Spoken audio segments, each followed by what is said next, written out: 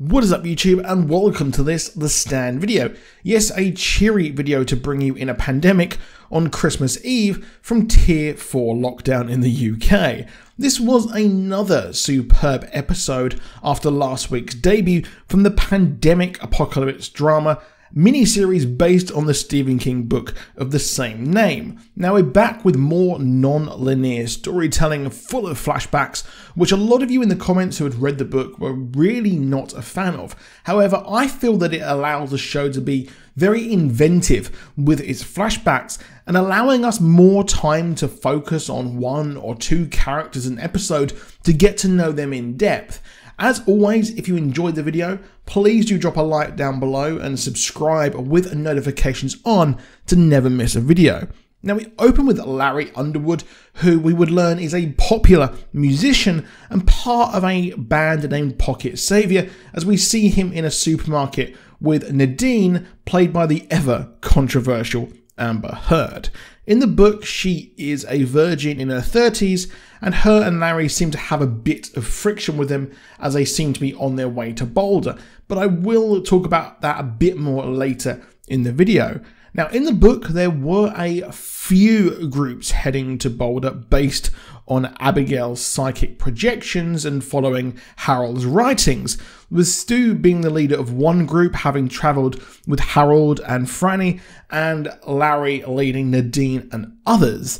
Now, another party led by Nick, a deaf mute, is actually in this episode as well, and he was one of the people who shows Larry to Abigail, and it seems like each episode we're focusing on maybe 2 or 3 different people, and I like that personally, as it does seem to allow us to get to know them a bit more. We flash back to Larry's time being a musician in New York, and he's clearly living the rock and roll excess lifestyle, and it's during the height of the pandemic as his band are sick with this new flu, and his mother is also coming down with the bug, as the crowd are threadbare. Yes, very much like it happened in real life with coronavirus, people just don't seem to be taking it seriously and are at a concert there. He mentions how his band got a big break from being featured in a cologne advert, and as he does that at the album launch, an ex-roommate comes in to confront him and accuses him of stealing his music to become famous, and then subsequently they're moving out. We then cut to a prisoner who is an accused cop killer named Lloyd, but he says he was framed, as we actually see what happened at the events leading up to him being put in prison, as his partner in crime actually sneezed and shot a woman as a shootout occurs at a hold-up that goes completely wrong. He clearly didn't want to kill this woman or anyone else, and he did seem repulsed by the deaths as a shootout occurs and he surrenders. Yes, he's innocent of killing the cop, at least. Now, the actor I thought was really great here, and I can't wait to see more of him in the show, as he had a charismatic menace about him, and I do think it fits the world and the lore of him being a sort of David Koresh kind of figure there, but he will move on to be Flag's right-hand man. There is a lot of jumping across time here, as we cut to see Stu and Larry says how he can't wait to meet Harold. While he hasn't met Harold, Larry has been following Harold's signs across the country, leading survivors over to the Boulder Free Zone. Stu seems to be taken aback a bit, and I hope we do learn more of how Harold was on the journey and how Stu came to kind of be with Franny, as we know that Harold is incredibly bitter about the unrequited love and despises both of those people. He wants to kill them, which will be a major plot point in a few episodes' time, and it does start to involve Nadine there. He goes to see Abigail and has visions of Flag's Vegas. However, Abigail manages to shoo Flag away. Now, these are two mystical beings fighting for the souls of the survivors, and it's clear Larry is a perfect recruit for Flag, but he's on a list of Abigail, who has 4 people she wants to lead the Boulder Free Zone. Now, the importance of Abigail's dreams, or at least her projections, are pressed when Nadine is speaking with Fran about the dreams, and it seems to me that you have to have had the dreams for Abigail to be in the Boulder Free Zone. However, Nadine is curious as she's having dreams but doesn't exactly say what. Now, book readers will know what I mean, but her virginity is key to a plot with her and Randall Flagg coming up. I will try not to spoil too much of the plot points upcoming, and I will try to stick as much as I can to just the differences between the books. Now, one major clue as just to where Nadine is actually going next is that when you see her in the supermarket, she actually has a pebble around her neck. And this is the same pebble that has been given to people by Randall Flagg. Now, this does indicate that her dreams aren't Abigail's, but they are of himself, mysterious Randall Flagg, and it does hint that she will turn on everyone, or at least may turn on everyone, similar to the books.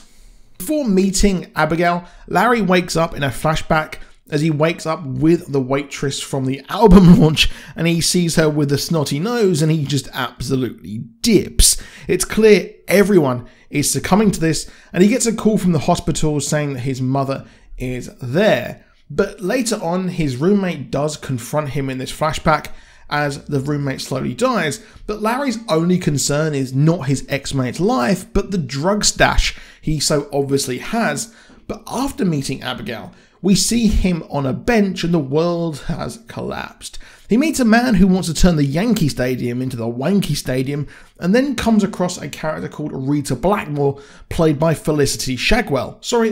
Heather Graham, as they head back to her apartment for steak and a side of sex. Yeah, Larry is really getting some booty, which is probably why there's some friction between him and Nadine there.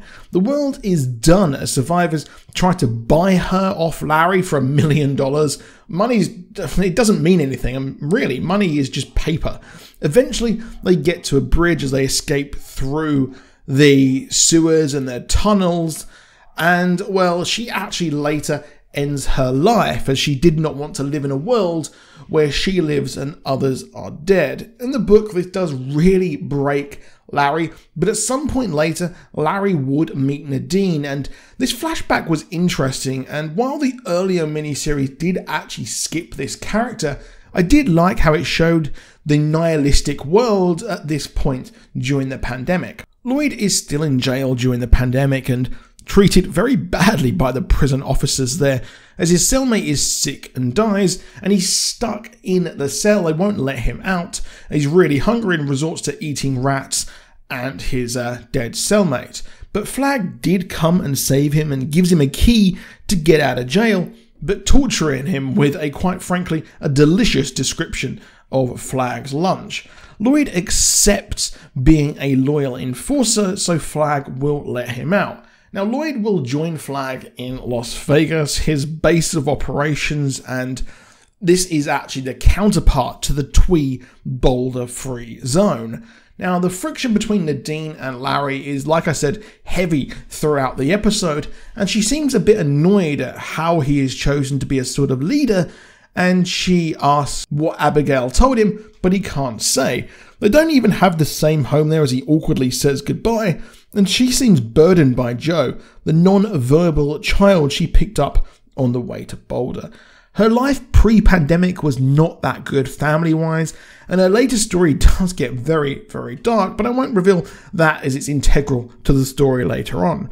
She asks Larry to take Joe when he says he's going to find Harold, which he does. However, Joe seems to be scared of Harold, and as we know, he's going to go crazy. Well, it does make sense that Joe is scared of him. Now, overall, this was a superb episode, and the actor who played Larry really brought the character to life.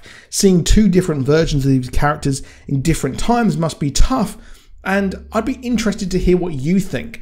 My only issue is that they have the same problem His Dark Materials had, where they get a big name only for them to be barely used in the show, just like Whoopi Goldberg here. But that's it for this video. I hope you have a great Christmas. Do stay safe. I've got a pre-recorded Star Wars video for you tomorrow, so please do drop a like, please do subscribe, and I'll see you soon, and goodbye.